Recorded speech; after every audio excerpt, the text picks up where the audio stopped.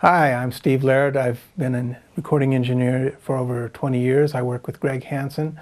We also own a record label called Eagle Springs Records.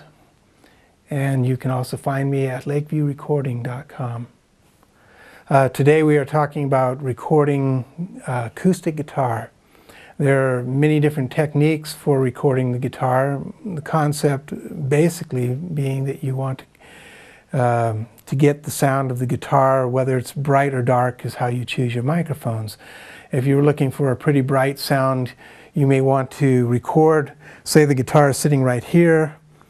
You may want to get a little more up towards the 12th fret of the guitar and put a microphone in front there. The more warm tones are going to come off the body of the guitar, so you may want to put the microphone somewhere in this general direction.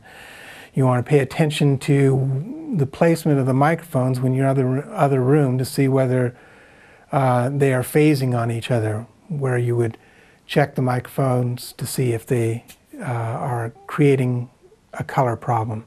You may want to just use one microphone. The best key for recording the guitar is to use your ear.